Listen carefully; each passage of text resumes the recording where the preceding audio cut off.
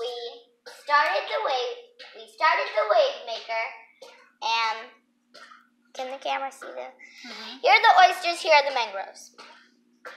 And I see that we're doing progress because there's not as much as a dip right here.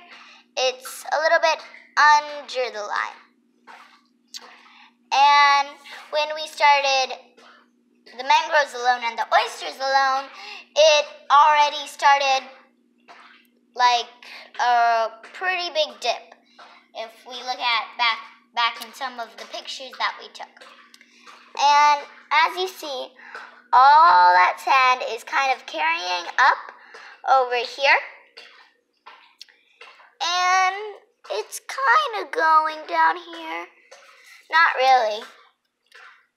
But that's a very little erosion, so the oysters and the mangroves are working. Talk about our wave maker. Oh, yeah. Should I see how it looks? Yeah. Okay, so we have a sewing machine over here. Shine it on the sewing machine. Okay, we have a little sewing machine over here. And we took some shoe ties and we tied it up against this thing. Against this. This is kind of like the motor. This is what's bringing the needle up and down. And then since that's going up and down, moving the needle, we tied some shoelaces to it, and we used this. I forgot what it was called. The arm, maybe? Yeah, the arm or something. It's something that my dad uses in like working and like car materials and stuff. What is at the end of it? You disrupted that, Maria. Okay. Okay. What do you mean? Okay. And as we used that, we used a little paint sample that you get from Lowe's, and we attached everything up here. Here's the stick that's letting this cable, and we put it all the way down here. We used a zip tie to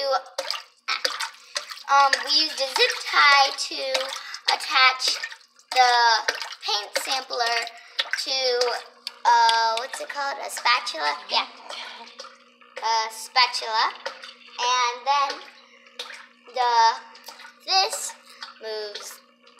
goes back and down, and then that moves back and down. Look at this And shoreline. there, and then that. And look at this shoreline. It's taking some beating. Yeah. Not as much as it used to. Without any of those barriers. I like how you can see the sand going back. Oh yeah, how it travels back. Yeah. That is interesting. That remember, without the mangroves and the oysters, the sand would travel all the way here. Yeah. But now it travels a bit from here and it ends here, but the shoreline is still intact. Right because here. the roots are very intact. The roots, yeah. I agree because of the roots. That's right. Okay, well that was a good one. Woohoo!